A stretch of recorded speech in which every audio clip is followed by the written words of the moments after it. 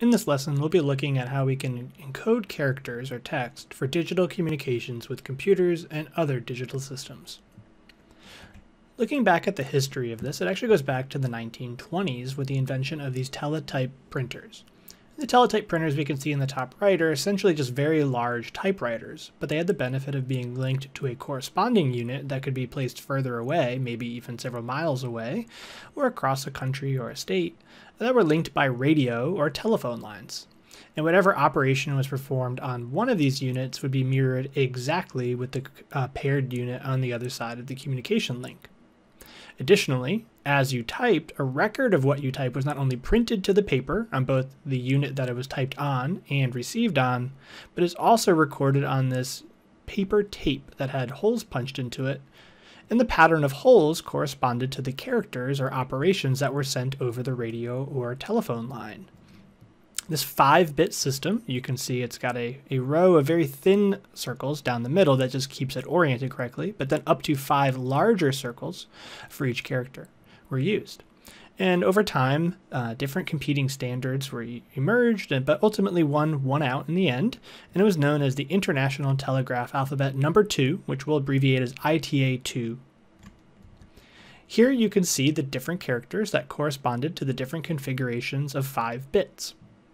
Now you might realize here that with a 5-bit system you should only be able to get 32 characters, but through a nice clever use of this letters and figures flipper, we could get essentially double the amount of characters. So for example, if we were in letter mode, the letter Q, which would be a whole, paper, whole, or maybe in binary as 11101, that would correspond to the letter Q. But if I had hit this figures key, it's almost like the shift key on your keyboard, it would tell the typewriter to shift into the figures row, which instead that Q would really be interpreted as the character or the numeral 1. So you could flip back and forth and reuse these codes just to have a different collection of characters, or what they called figures. Maybe we would call those symbols now. You can also see on here there's some things that don't actually correspond to a character, like a carriage return or a line feed. Those are just things that could control how the typewriter would work. A carriage return would be like hitting enter, and a line feed would just kind of run the tape or run the piece of paper without any characters being printed on it. Here's a message that would use the ITA2 system. Maybe pause the video and see if you could figure out what this would correspond to. And we can see that this would correspond to our course number, MA, and then the symbol there would change it over to the figure mode so that when the next signal was sent, it would be a slash and not the letter X. And then we'd shift back into the letters mode, and then CS, and then back into the figures mode, and then 4200. So this system was used for quite a while, but you can realize that by only using 5 bits, it really limits the amount of characters and symbols that were available to be sent. And as we started moving away from this more electromechanical system like the typewriter into a purely electrical system like a computer, there was no need to have this kind of hard-coded limit. People started to look for a larger system that could be used, which ultimately led to the American Standard Code for Information Interchange, or ASCII. Now in this table on the right, we can see a 7-bit encoding system. So 7 bits means we can have up to 128 different commands. And these ASCII codes represented text, but also numbers and symbols. And in fact, the first 2 columns have nothing to do that be printed at all. They're just more elaborate controls that could be sent to the computer or the teletype printer that would use this new 7-bit system. So say you wanted to encode the letter F. And in fact, you'll notice here we have a difference between a lowercase and an uppercase F. So you would find that character in the field of our table. We'd go across the row to find the bits 1, 2, 3, and 4. So those are bits 1, 2, 3, and 4. We start with the least significant bit, or the smallest bit, on the right-hand side. And then we would follow F up to the top of our table and see the bits 1, 1, 0, which are bits 7, 6, and 5. And those would go in that order to the front to create this binary representation of the lowercase letter F, 1, 1, 0, 0, 1, 1, 0. We could do the same thing for this numeral 2. The least significant bits would be 0010 and the most 011, combining them together to get us this number 0110010. And then likewise with the space. So this new 7-bit system allowed for uppercase characters, lowercase characters, symbols, numbers. It really greatly expanded the amount of information that was be able to send over these new digital systems. And for a while, this 7-bit system really was sufficient. So we'll look at an example here of this 7-bit system to encode the message Go Unis. So here we have our letters all spaced out. We'll use a capital SP to represent the space between the two words. And then we could use that ASCII table to convert each of these characters into the corresponding 7-digit binary number. And if you wanted, we could convert those back to their decimal representations. It just depends on how you intend to use it, whether it be on the computer or by hand, but we'll have both representations here available to us. Now the question is, how would we now store this ASCII information? There's a couple of different ways that might seem natural, and both of these have been used just depending on the context. The first might just be to store it as one long string of ones and zeros, which if we wanted to, we could convert back to the decimal representation using the int function. So we have all of those bits, which could be this really long decimal number or a very large decimal number. I could send that along and then somebody can convert that back to the binary and then count every 7 bits to convert back into a character. That would work. We also could use Python and just store each of these decimals or each of these binary numbers into a list. And then we have them collected nicely with a very visual way to see how they're separated. We don't actually need to think about parsing them out into 7 bits at a time. You can let the computer store them individualized for us. And we might look at which one of these is better under different circumstances further on in this course, but for now, just know there are many ways that we could store our ASCII information, and the computer can work with it regardless of the way that we store. We just need to be consistent in the implementation. Now, how could we actually ask Python to do a little bit more for us? Instead of having to go into this table and look them all up, Python actually has some functions that can do that for us. The two functions are the ORD function, or ORD, and the char function, or CHR. We can see them in use here. The ORD function takes in a string of a single character. You can't give it a whole word. It has to be just one character at a time.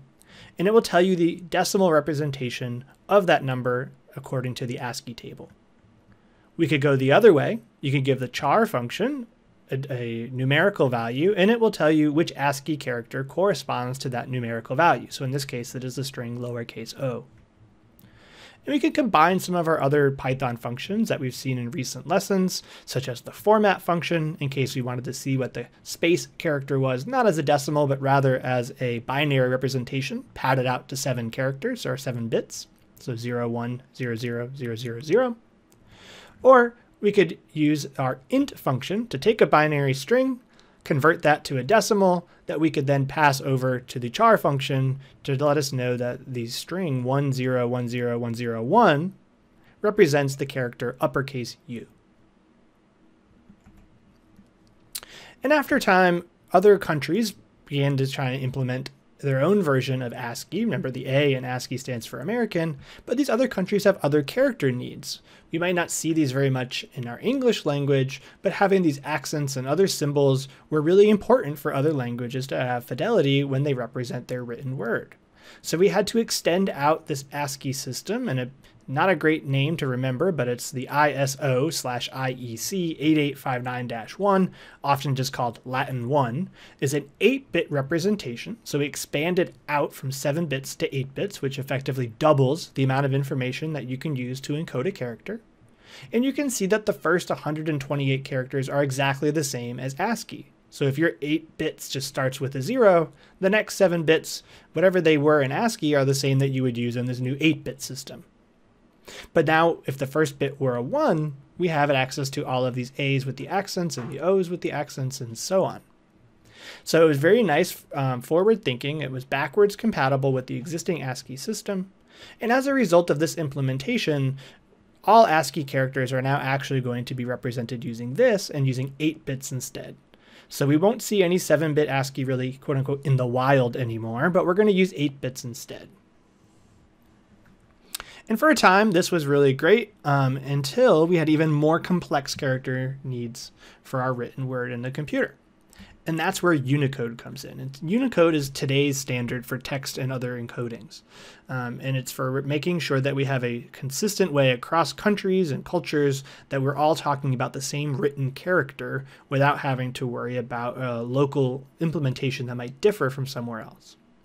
So UTF-8 is the standard set by Unicode, and it's called a variable width character encoding. It means that sometimes it might use 8 bits and sometimes it could use up to 32 bits depending on what the character is.